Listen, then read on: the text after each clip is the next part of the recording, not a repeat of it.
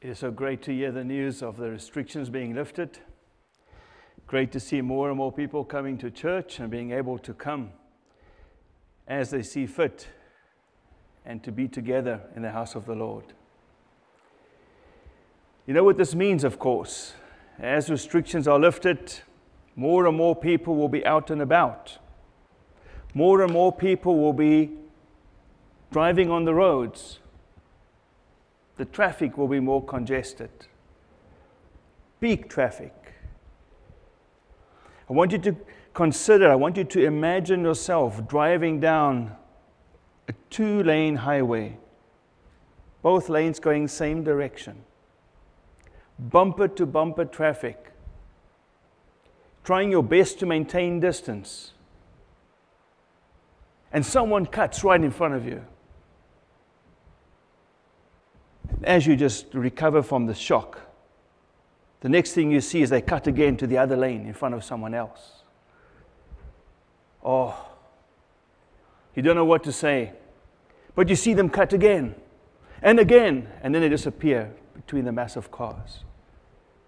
And you think to yourself, I'm so glad I survived that, but I think that car is going to cause an accident. 2 minutes later, as you drive, you see that same vehicle on the side of the road with a flat wheel. What do you do? Do you just drive by with a smile on your face, sort of nodding? Do you point a finger and say, that'll teach you? That'll teach you. Do you pump your fist and say, justice? Or do you stop? Do you pull over?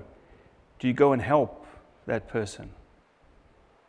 See, these are the options, the temptations that we have. Which one are we going to take?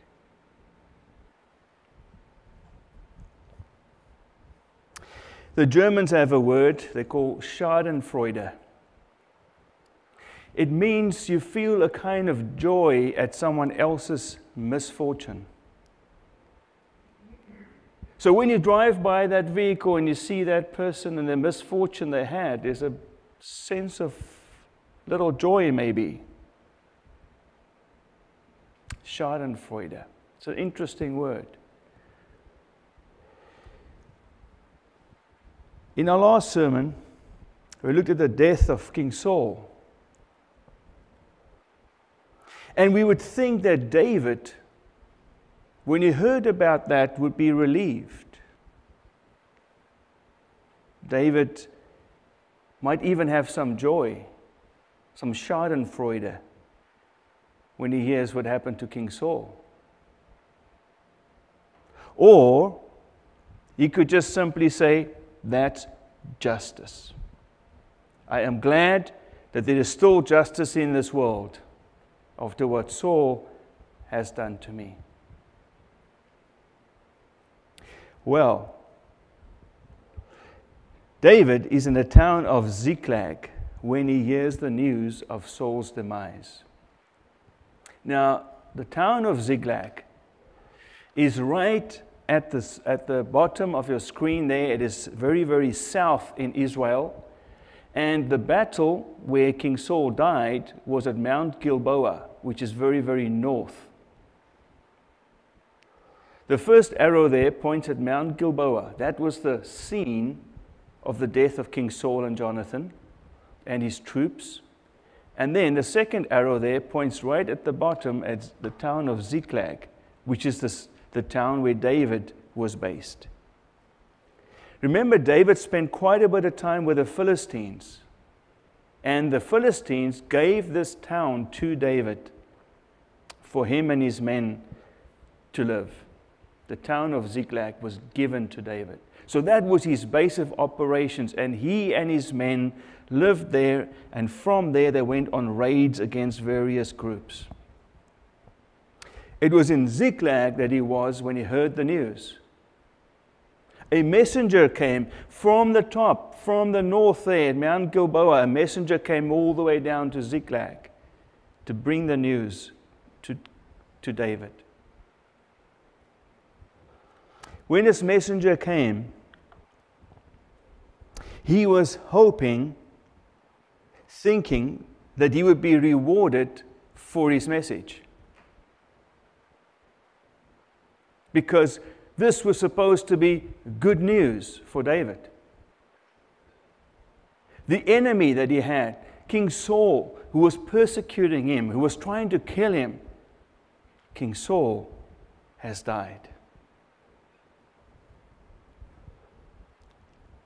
He thought that he would be rewarded because this good news was good news for David. He also brought the crown and the armband that was on King Saul when he died, he brought to David and gave that to him. So he gave him the good news of the death of Saul. He gave him the armband and the crown of the king that Saul had before. And he was explaining to David that he had helped King Saul with a merciful death. That King Saul was about to die, that he was mortally wounded, and that he asked this man, this messenger, to mercifully put him to death quickly on the spot. So for these various reasons, the fact that this would be good news for David, that his enemy is dead, the fact that he brought the crown and the armband to David, and the fact that he was the one who gave a mercy killing to King Saul. For these reasons, he was thinking he is going to be rewarded by David. Now, when this man came, his clothes were torn and he had dirt on his head, which showed that he was in mourning. So he was respectful of the dead. But he had been traveling very fast and very far with this message to bring it to David. And what was the issue for this man is that he misjudged the way that David would respond to this message. Now, it didn't help that this man was an Amalekite. And David, just the day before, actually 2 days before, David just came back from fighting the Amalekites, because the Amalekites attacked Ziklag, the city where David and his men were stationed, and they took captive their wives and children. David's wives, his men, they lost their wives, their children. Everyone was taken captive by the Amalekites. The men were so mad they wanted to stone David. They wanted to kill him right there and then. But David got them together and they pursued the Amalekites. They conquered them and they brought back all their children and their wives. And then everyone was happy again. But it was an Amalekite that now comes with this message to David. When he comes and he gives this message to David, David doesn't react the way that he thought David would. He misjudges him. Because what David does is he mourns the death of Saul and Jonathan. He goes in mourning. Instead of having Schadenfreude, instead of celebrating, instead of feeling relieved, he goes into mourning. We know that this is a real mourning, that he really felt this in his heart, because this is a lament that he gives. And I'm just going to give you some of those verses. But he says this, he says, Saul and Jonathan, beloved and lovely, in life and in death they were not divided. They were swifter than eagles, they were stronger than lions. You see how he praises them? King Saul and Jonathan being praised, being so mighty and swifter than eagles, stronger than lions. And then he says, you daughters of Israel, weep over Saul, who clothed you luxuriously in scarlet, who put ornaments of gold on your apparel. Weep for him. David didn't have to say this, people. David, if he didn't have anything good to say, he could do what your parents always told you. If you don't have something good to say, just be quiet. Don't say anything. He could have said nothing.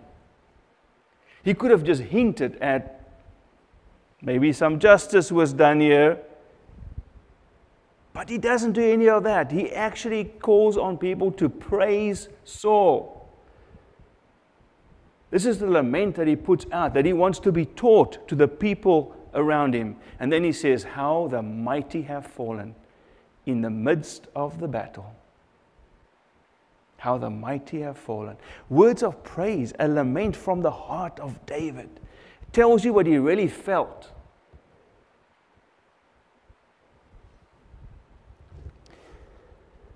David then goes ahead and he has this messenger actually executed. He has him killed. And then at the later stage, David says this. He says, as the Lord lives, who has redeemed my life out of every adversity, when one told me, behold, Saul is dead, and thought he was bringing good news, I seized him and killed him at Ziklag, which was the reward I gave him for his news. This man, this messenger, thought that David was going to give him a reward of money and fame and fortune, and he thought he was going to be the man after that news that he gave David. But David said, the reward I gave him was death. That's what I gave him. The messenger completely misjudged the way that David was going to react to this news. This brings us now to the big question. Why did David not act in the way that he was expected to act? Why was he not happy about that? Why did he not reward the messenger with this news? Why did he not react to the news like a quote-unquote normal person? Someone who believes in payback. Someone who believes in an eye for an eye and a tooth for a tooth. Someone who rejoices when their enemy stumbles and falls. You know, what King Saul did to David wasn't just some guy cutting you off in traffic, zigzagging through traffic knowing that everyone is in danger because of what this person is doing. It was much more than that. Imagine if the head of the country that you're in, let's say Prime Minister of Canada, for some reason has a personal vendetta against you. Maybe you dated the girl that he married. Maybe you did something that was just unforgivable to him, and for some reason he has this personal vendetta against you. You didn't do anything against the law. You didn't break any laws, didn't commit a crime, but he has something against you, and he sends a unit of the army to your house to come and arrest you. And he wants you arrested because he's going to execute you. And they come to your house, but you get wind of it and you duck through the back door and you make a run for it. And you're out and you go into the back country. But the army follows you. They've got choppers up ahead. You can hear the dogs barking as they are after you. The soldiers are walking around with assault rifles. You know what's going to happen when they see you. But you're on the run. And there's loudspeakers, and they tell you, come out now. Because if we see, we will shoot. Come out with your hands up. But you don't. You keep running. You keep hiding. And this goes on for days and weeks and months. And eventually you get the news that the Prime Minister died. There was an attack. And he was killed in the attack. Are you going to mourn for him? Are you going to feel so relieved that he's now dead? Are you going to shake your finger at him and say, that's right, that'll teach you for coming after innocent people like that? You're going to pump your fist and say, justice. How would you react? How would a normal person react? A normal person, I think, would feel very relieved. They might even be happy or glad that that person has died. This is how we would expect a normal person to react. But David is not a normal person. He is a spiritual person. His relationship with God is the most important thing in his life.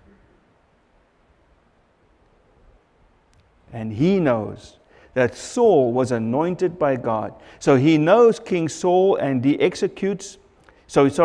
honors King Saul and he executes the man who boasted about killing the Lord's anointed. David said to him, this messenger, "How is it that you were not afraid to put out your hand to destroy the Lord's anointed?" Then David called one of the young men and said, "Go execute him." And he struck him down so that he died. And David said to him, "Your blood be on your head, for your own mouth has testified against you, saying, 'I have killed the Lord's anointed.'" This was the most important thing to David, to honor God and to honor those that God honors.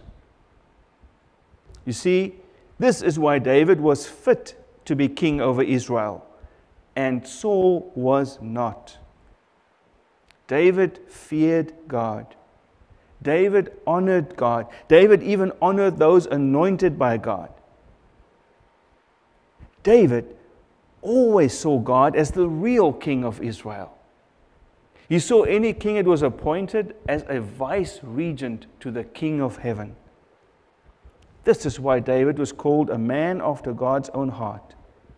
He wanted to implement what was on God's heart.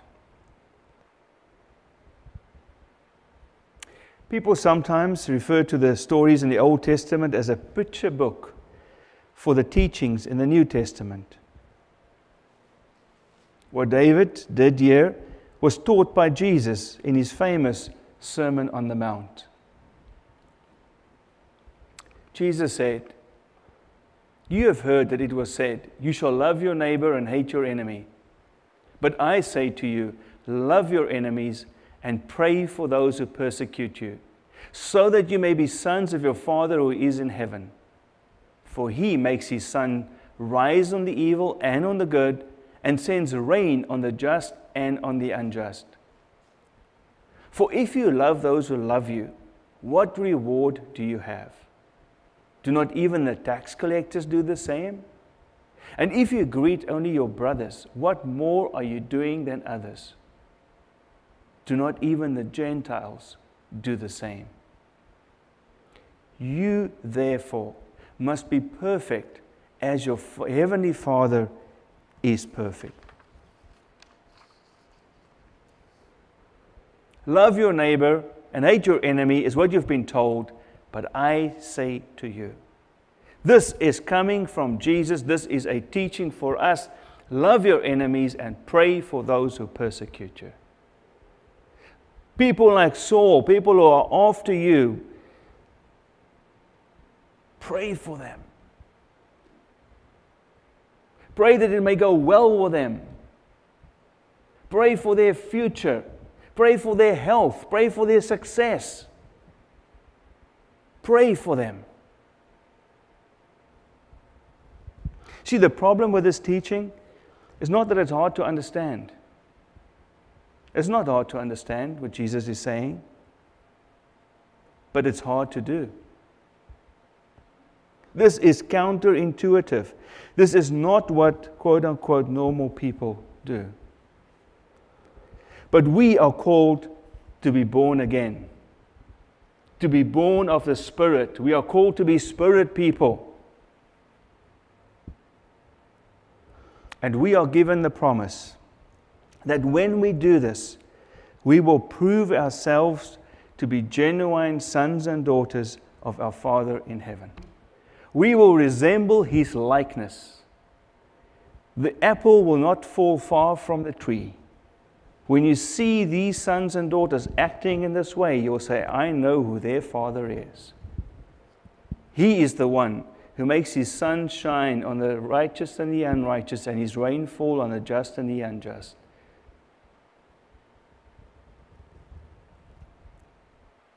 Secondly, we will be doing what is on God's heart as we push back against evil. When someone persecutes us because of Christ, they are doing evil to us.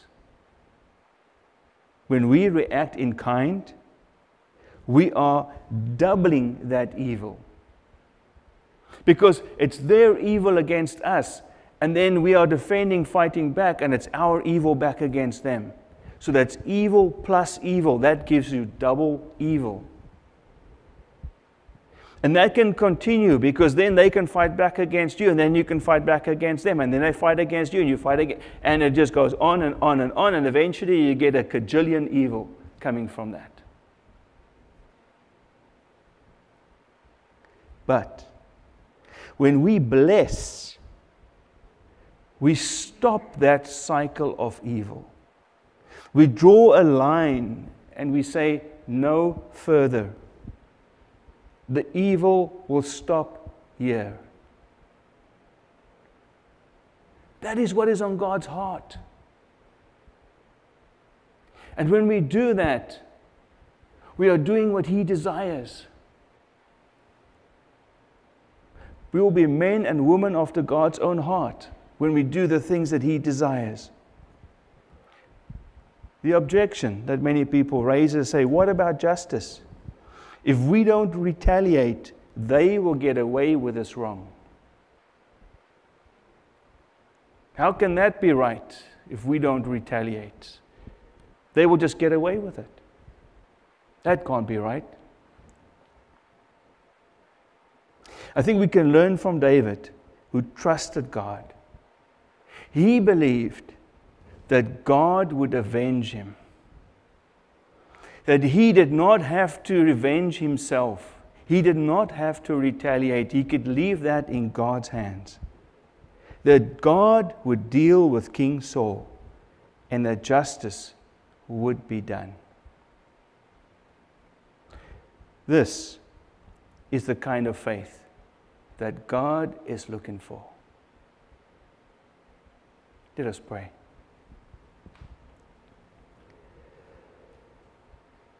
Father God, we thank you for this example that David was for us, who heard the news that King Saul had died, the person who persecuted him, the person who wanted to see him dead. And he was innocent of any crime or any wrongdoing. It was just a plain fact of King Saul's jealousy that was driving him. But Lord, as David did not return evil for evil, but he mourned and he lamented for your anointed that had passed away. Lord, I pray for that example of his to be our example. I pray for that to be real in our lives. I pray, Lord, that you would give us the strength. I pray, Holy Spirit, that you would inspire us and encourage us to love those who are our enemies, and to bless and to pray for those who persecute us. Pray this in the name of Jesus. Amen.